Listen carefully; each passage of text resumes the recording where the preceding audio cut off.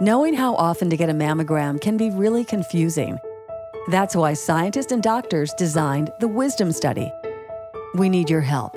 We'd like you to consider joining a clinical study to test which approach to women's breast screening is better. It's simple. We want to find out if all women need to get a mammogram every year, or if it's better to personalize how often women should be screened based on their individual risk. Here's how it works. There are two groups of women in the study: the annual screening group and the personalized screening group. Keep in mind, you receive good care regardless of which group you're in, and no study participant is advised to be screened less frequently than the current recommended guidelines of the U.S. Preventative Services Task Force.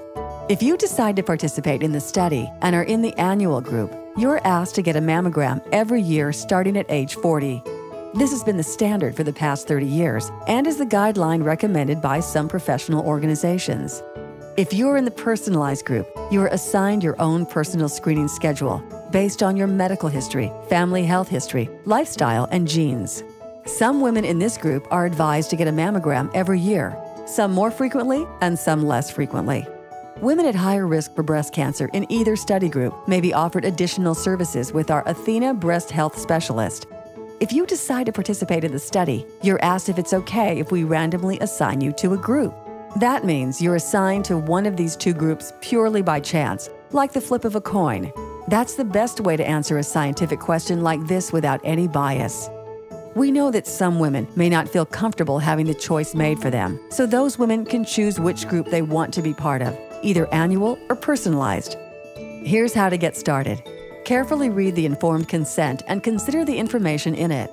If you decide to participate in the study, simply complete your registration, a brief health questionnaire, and agree to be randomized or select your group. Next, complete the consent and authorization form. This lets your doctors know about your participation and allows study personnel to access your medical records, get your mammogram results, and check on your health in the future.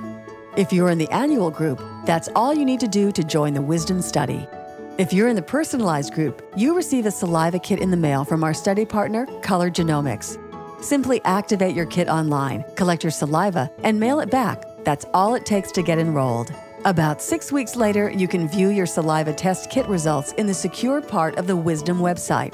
We send you an email to let you know when your results are ready for you to review. For both groups, this is also where we send your mammogram screening recommendation, and you can always log in here to see your study progress and review your documents. Here's what to expect along the way. The main study lasts 5 years.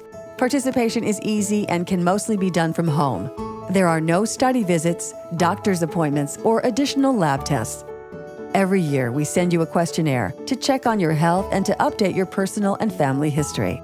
When you're due for your mammogram, we send you a reminder email. With your participation, we hope to answer important questions and end the confusion about how often to get a mammogram. We hope you choose to be one of the 100,000 women who will help us find a better way forward and improve screening guidelines for you, your friends, sisters, daughters, and future generations of women. Please join us today.